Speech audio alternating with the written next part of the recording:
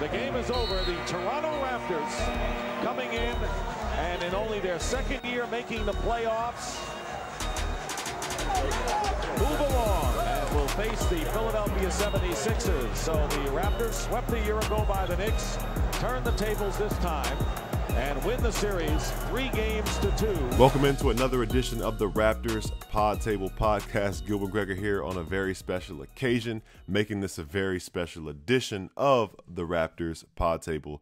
Today is May 4th, 2021, and on this date, 20 years ago, the Toronto Raptors traveled to Madison Square Garden for a win-or-go-home decisive Game 5 against the New York Knicks, earned a 4-point win, a 3-2 series win for the first ever playoff series victory in Toronto Raptors franchise history. Vince Carter was a superstar for this team, blossomed into an all-NBA performer, a bigger superstar than he was even the year prior when the Raptors made their first ever playoff appearance and lost to the same Knicks in 3 games. Antonio Davis that season became an all-star and was the second man after Carter. Alvin Williams, big performances in the playoffs. Chris Childs, Charles Oakley, 2 former Knicks that had a hand in eliminating their former team. Junkyard Dog, fan favorite, Del Curry, sharpshooter, Keon Clark, each had a hand in this decisive Game 5 in which the Raptors moved on to the second round for the first time in franchise history. On the sidelines, a Hall of Famer, Lenny Wilkens, in his first season as the Toronto Raptors head coach after a stint with the Atlanta Hawks, led the franchise to heights it had never reached before. Heights it has since surpassed, but this was the foundation. When you look at the title of 2019 or the 2016 Conference Finals run, it all started with what Coach Wilkens was able to lead this team to do in 2001. Today, it's an honor and a privilege to share that Coach Wilkens joined us to relive some of the memories from that season. He spoke on his love for the fans and the city of Toronto and really just had a joy going and talking about some of these good memories from a momentous occasion and a momentous season that happened 20 years ago to the date. So without further ado, the second winningest head coach in NBA history, a Hall of Famer as a player and a coach, the Lenny Wilkens interview for the Raptors Podtable Podcast. Coach, once again, thank you for joining. Before we get into anything else, how are you doing? How's life treating you these days? Well, we're doing fine. You know, we got both our shots, and I still don't run around in crowds. Right. It's just trying to be safe, and but everything is good. That's good. That's good to hear. Obviously, your accolades speak for themselves as a player and a coach. You're in the Hall of Fame on both sides. But one thing I noticed is just about the start that you got was actually as a player coach. And as a part of the younger generation and not necessarily understanding how things worked, in the 60s and 70s, that stands out to me. So for those who might not understand how the concept of being a player coach works, what does that entail? And is it easier or more difficult to execute both roles when you can kind of do as a player what you're asking the team to do as a coach? Well, I thought it was going to be easy, but it got harder as time went on because we were starting to get a lot of young players coming into the league, guys who only had 1 year of college experience or none. And so that was requiring more teaching, more explaining, more showing. It was going to take a lot more time to help them develop and grow into the athletes that we thought they could be. So that's why eventually I retired, because I think I could have probably played another year or two, but it just was taking too much time, and I realized that coaching was something I was going to go to because I liked it, I enjoyed it, I liked being a part of the game and making things happen. So I in '75 I retired and went straight to coaching.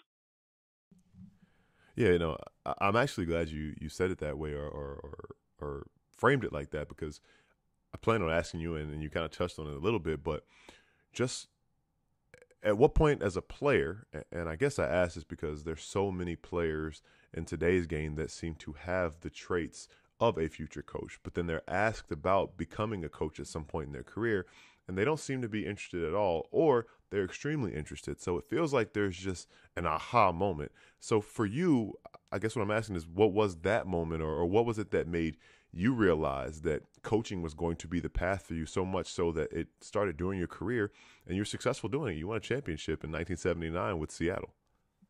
Yeah, well, I think I really understood the game. I loved the game, and I knew how to work with people, talk with people. I knew how to set things up, how to run a training camp. I knew how to take advantage of the talent that players had. I knew how to put them in position to be successful.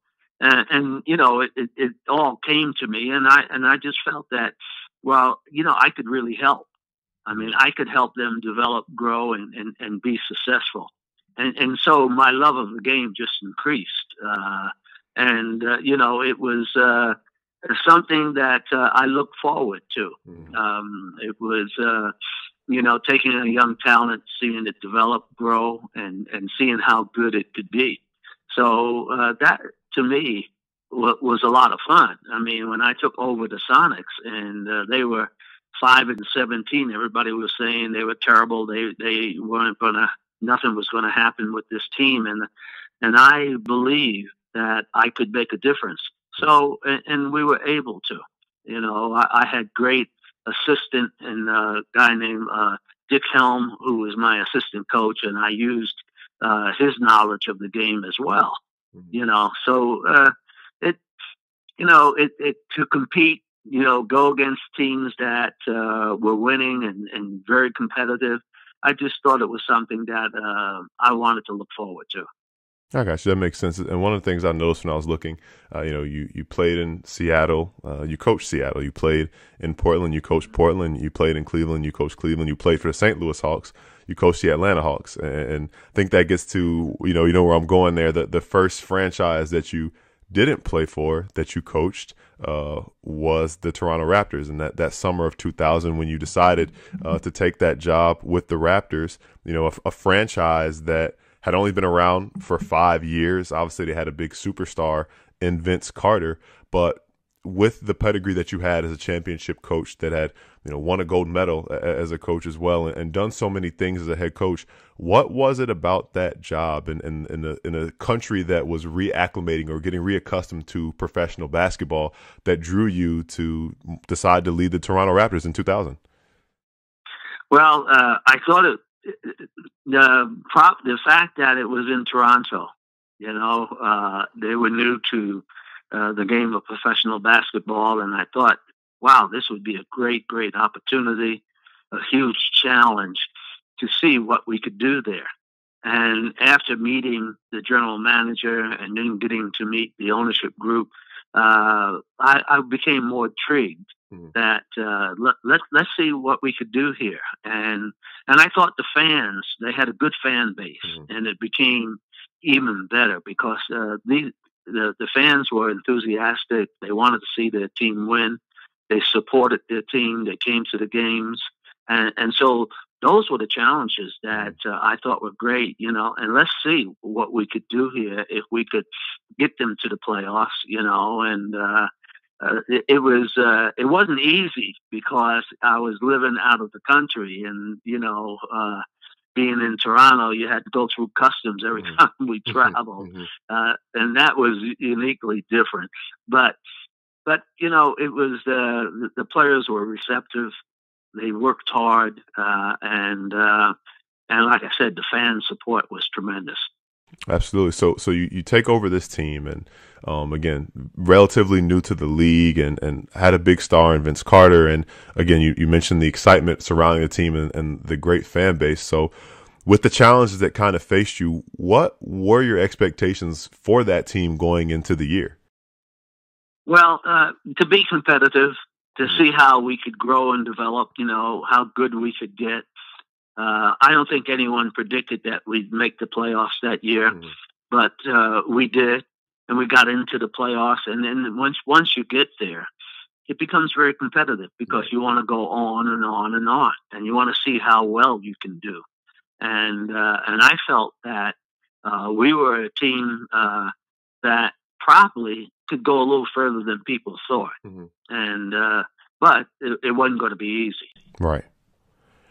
So I ask you as a coach, and you've coached very successful teams and all different types of teams. Is there a specific moment with that team or with teams in general where you realize that they're capable of doing something special? Is it in training camp? Is it early on in the season? Is it a win streak? Is it somehow that they respond to a challenge that you give them, that you just kind of realize, okay, this team is capable of doing something special? Well, I think what happens is that you know, it takes training camp, it takes the season to get going. And once you're 25 games into the season, you get a chance to see where you're going to be, because now you've had a chance to go against various teams. You have a chance to see, you know, are we growing? Are we developing? You know, what's happening with us? And I thought that we were getting better. You know, I really did. So I thought we had, at 25 games into the season, I thought we could make the playoffs, and who knows what's going to happen once you get there.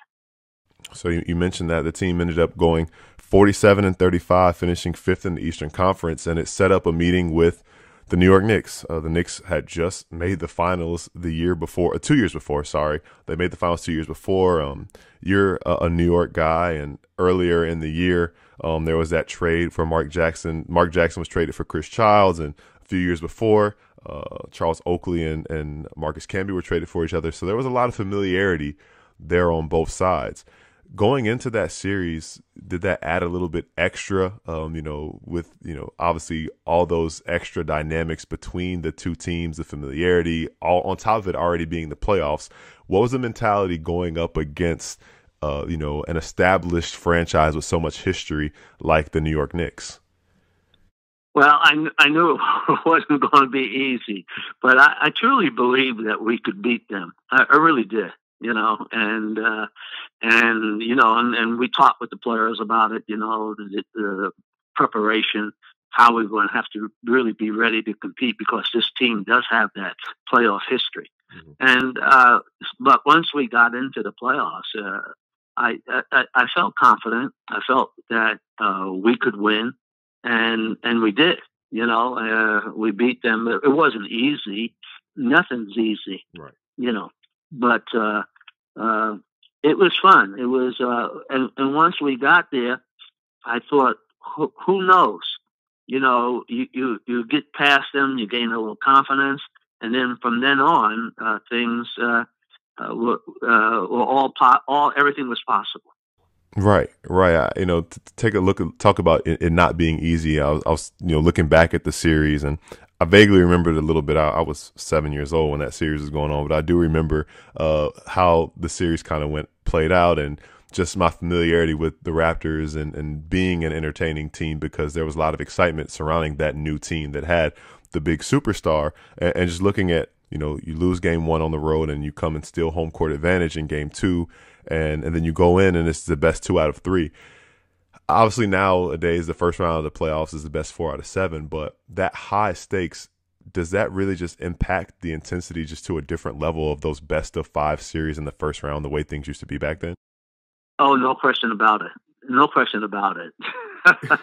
Yeah, because, you know, you don't have a lot of room for error, believe me. And if you don't play well, or if you don't get off to a good start, it can become very difficult for you. So yeah, there's a lot of intensity in the game, and you know, you have to be ready. You know, there's not room for a lot of error in situations like that. Right. So, you know, the team falls down 1-2 going into game 4. As a coach, as a motivator, as someone who tries to connect with the players and sees so much in them that sometimes they don't see in themselves, what is the message to your team when it's literally win or go home and you have to win 2 games in a row to move on? And obviously the team received the message well, but. Yeah, I think, well, you have to show them the possibilities. I mean, we try to I would break down the video. I mean, me and my staff would watch it because I didn't want the players to watch the whole game, but I picked out the certain areas that I wanted them to see, that where we could be successful. What we could do in those situations, and show it to them so that they could see and realize that they could be successful. So I try to prepare the team, get them really ready, really letting them know that we were very capable of success. And so that's what you try and do as a coach, and you try to utilize that and take advantage of it.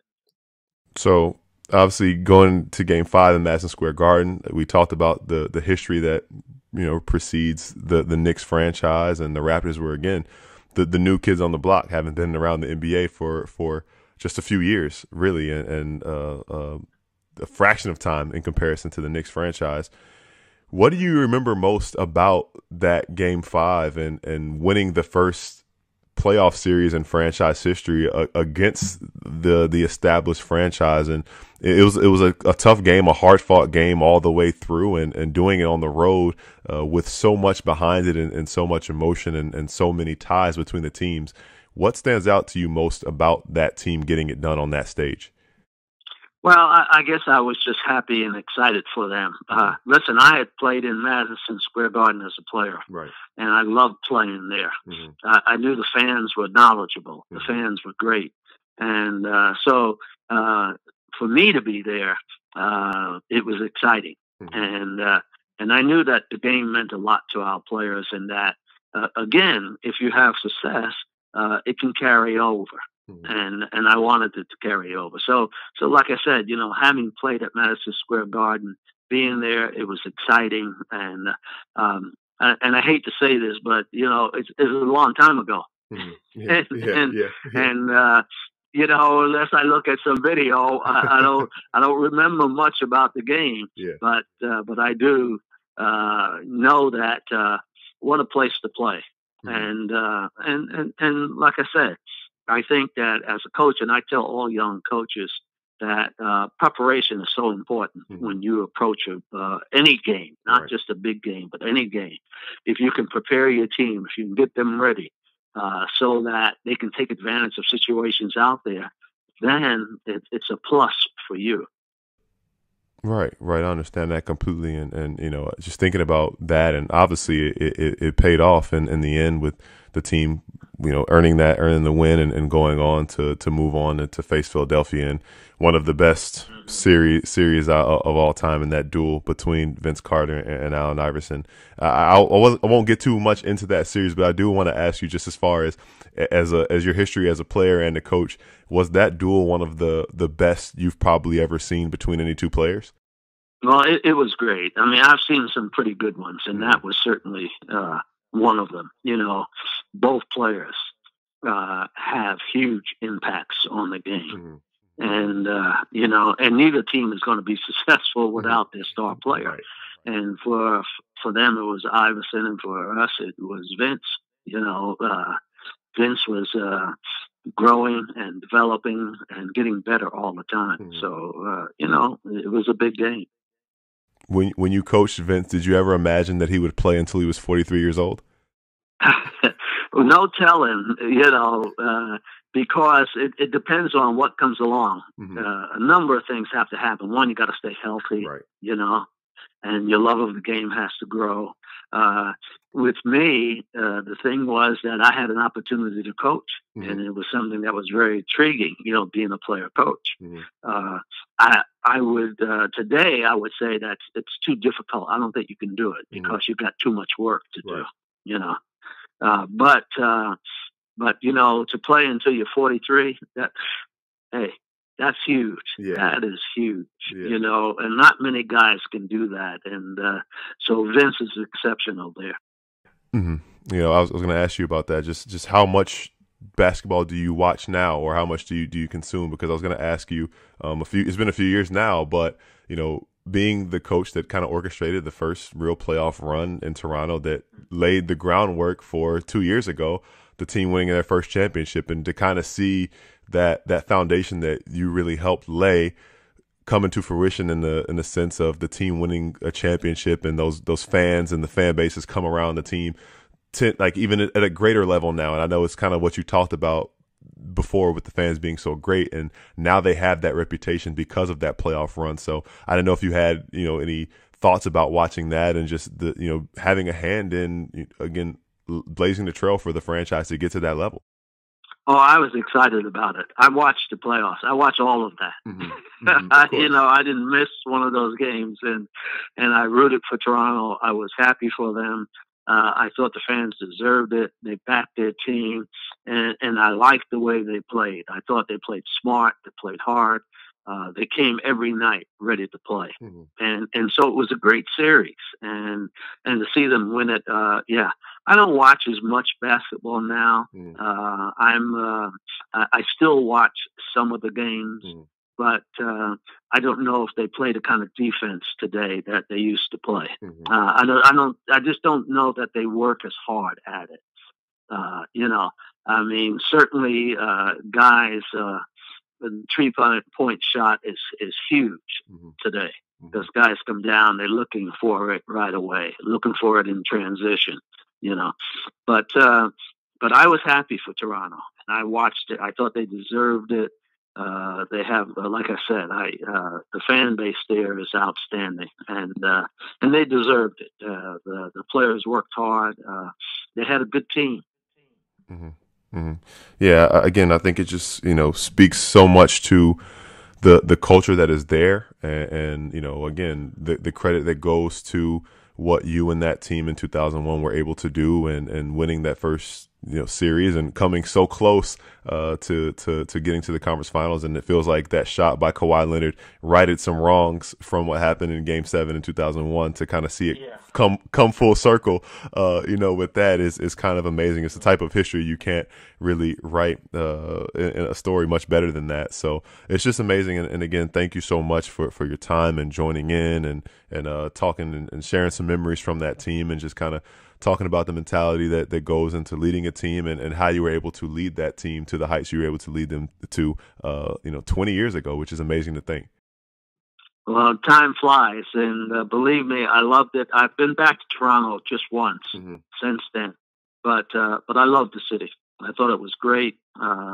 Maybe one of these days I'll get back there, but certainly it was a great time in my career, and I certainly appreciated it. For sure, Coach. Well, thank you so much again for joining me here. I really appreciate your time, and again, just it's always an honor to talk to someone with the history and being a Hall of Famer on multiple fronts, and the second winningest coach in league history. So again, I cannot thank you enough, and I really appreciate your time, Coach. So take care. Okay, thank you, and thank you for having me. Of course. Mm-hmm. There you have it. Through the eyes of a Hall of Famer, the 2000-2001 Toronto Raptors season, it was certainly a treat to feel like we could kind of go back into the huddle and go back into the locker room and learn more about that season from that perspective, and relive one of the first momentous historic occasions in Toronto Raptors franchise history, and one that truly did lay the foundation and the groundwork for what has come of this franchise over the next few decades. And to hear the indelible impact that the city of Toronto, the Raptors fans, and the Raptors franchise had on Coach Wilkens and his family in such a short period of time, for me, really just shows me that these things obviously don't happen overnight, but what we see and what we know the Raptors for has been cultivated since that moment, since those first couple of playoff runs and those first playoff series victories. When you look and see those other milestones, the first conference finals appearance, the first title, and it's full circle to hear Coach Wilkens mention cheering for the Raptors during that finals run. So certainly thank Coach Wilkens for his time. An honor, a privilege. I don't feel like I can say it enough. The second winningest coach in NBA history, a Hall of Famer as a player and a coach. Certainly great to have him on here, and a joy to hear everything that he had to say about a very special season. That'll do it for this edition of the Raptors Podtable Podcast. We also thank you, the listeners, for tuning in. thank you, the subscribers, for subscribing. And we ask you continue to subscribe and continue to tune in. We'll have these in your feed every time a new episode drops, wherever you get your podcast. Keep it locked in with us over on the Raptors Podtable. We've got more post-game content as the season winds down. Everything Raptors, everything NBA, everything Canada basketball. And you can now catch us on YouTube too. The channel is Global Hoops Official, so we appreciate your subscriptions over there as well. Until next time, thanks again for tuning in. I'm Gil McGregor. See you later.